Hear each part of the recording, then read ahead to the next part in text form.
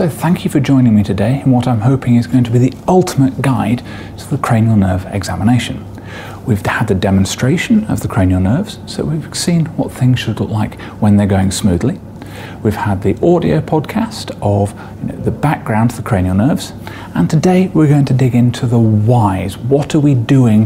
Why are we looking for these things? And how should we be performing the examination? I brought along a couple of my friends here today, and hopefully these guys are going to help us get a good insight to what's going on inside the skull and how each of the cranial nerves is functioning. So there are 12 cranial nerves.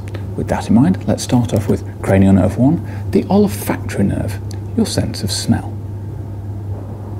Cranial nerve 1 is a purely sensory nerve, so smells are brought up the nostrils, they get moved around by the turbinates, which are then detected by nerves coming through the cribriform plate. The cribriform plate is actually labelled number 29 here, and you can see the nerves are actually coming through this bone.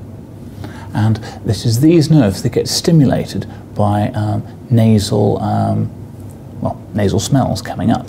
So we've got a couple of brains here, which we'll probably be using quite a bit in this discussion. I mean, I'm sure that most people are familiar with the general shape of the brain. Kind of looks like a cauliflower, but just a little bit pink. It's only when we flip the brain over that we can see the brain stem and where an awful lot of the cranial nerves are coming out. In terms of cranial nerve 1, we can see these two long appendages at the base of the brain. They will connect into the cribriform plate that we've discussed before and allow smells to be detected by the brain itself. So the first step of testing the cranial nerves is to show that the patient's nostrils are patent, so that they've not got anything blocking it or they've not got any large turbinates or polyps up there. So what we'll do is we'll get the patient to cover one nostril and breathe in. Then do the same again on the opposite side.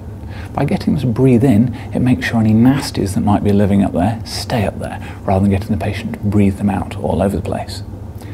Once we've shown that the nostrils are patent, we then need to give the patient a smell to see whether or not they can detect it. A lot of places use coffee granules and things like that, but I find I don't have those on my desk.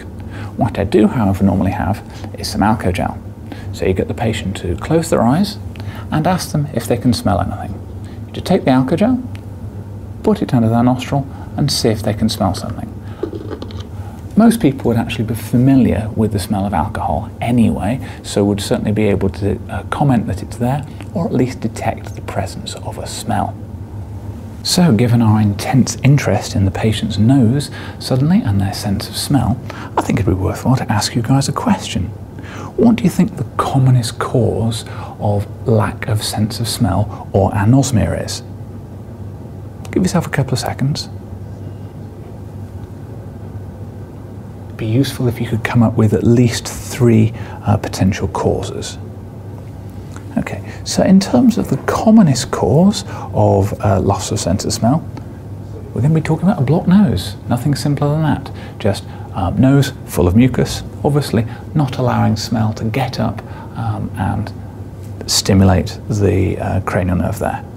Hay fever is another big one, as is smoking and nasal polyps. If we've actually got the area inside the nose here blocked, then obviously you're not going to be able to smell anything. So in terms of cranial nerve 1, are there any big nasties that we need to be aware of? Well, to be honest, it's going to be anything that's going to be affecting this area here, just the base of the skull where the brain sits, where that cribriform plate is. Now there's something called a contrecoup injury.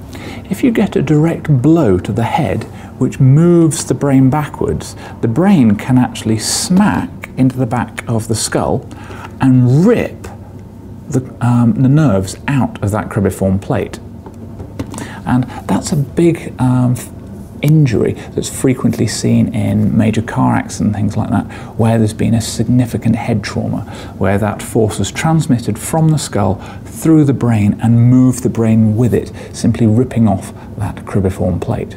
So in the A&E department, for example, if you've got a patient that can't smell anything, that might be indicating they have a problem with a cranial nerve 1 lesion. Now, what about the other way? What about if you've got new smells or smells that you didn't expect before? You can have something called phantosmia, and that's seen in things like epilepsy, or again tumours, where you've got stimulation of the frontal lobe giving strange, unusual smells, sometimes described as a burning toast type smell. Have you noticed any changes with your nose at all? No. Okay, so no blocked nose, anything like that? Okay. So if you could put a finger over one nostril and breathe in and relax, and we'll do the same again on the opposite side. Super. So I've got a substance here. If you close your eyes and tell me what you can smell, if anything. Coffee. Super. Okay, that confirms everything's working there. Thank you.